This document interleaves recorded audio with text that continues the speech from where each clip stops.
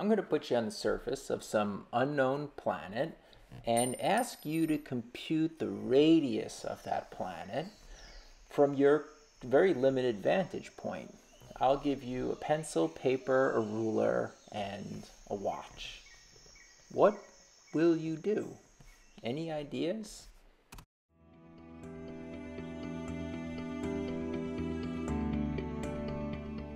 I got an idea, and I think it might just work. If it's a sunny day and I put my stick in the ground, I should see no shadow if the sun is directly overhead. I note the time on my watch when there is no shadow at this spot. Now I'm going to run to a new location on the planet. I've traveled a distance d, and I'll wait until my watch tells me that it's the same time of day that it was when I was at the previous location. Now it should be very clear that my stick will make a shadow, because at this time of day the sun is directly overhead at my previous location, not at my new location.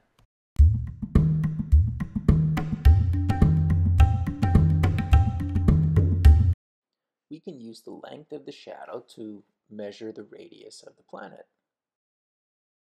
Now, let's suppose that the shadow is of length s.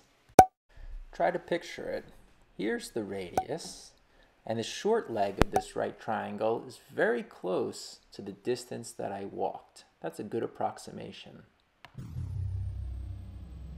I see another right triangle here that has a leg that's very close to the length of that shadow, and a hypotenuse that's the length of my stick. Let's call that L. Now I notice that I have two similar triangles because these are both right triangles that share the same angle, theta. Think about it. We have two similar right triangles. And of course we can do a correspondence between those right triangles.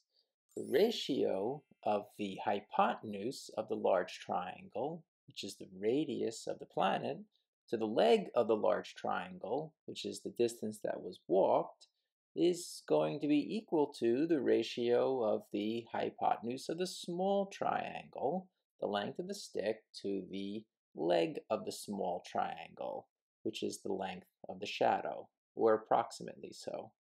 And we multiply both sides of this equation by d to solve for the radius of the planet, which would be the length of the stick times the distance that was walked divided by the length of the shadow that was measured.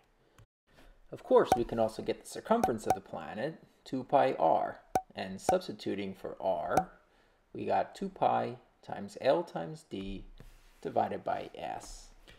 Beings existed on planet Earth for millions of years, focused on the terrain in front of them. Sometimes they wondered whether or not that terrain had some shape at a grander scale. But it was not until around 250 BC that a Greek polymath, Eratosthenes, proclaimed, "Aha! A globular spheroid is our home." He was right. The mathematical explanation in this video is a simplified version of what Eratosthenes actually did to measure the size of our planet. First, he used creativity and his sense of aesthetics to guess that the Earth was round, and then, and only then, could he check his assumptions against his observations and reasoning.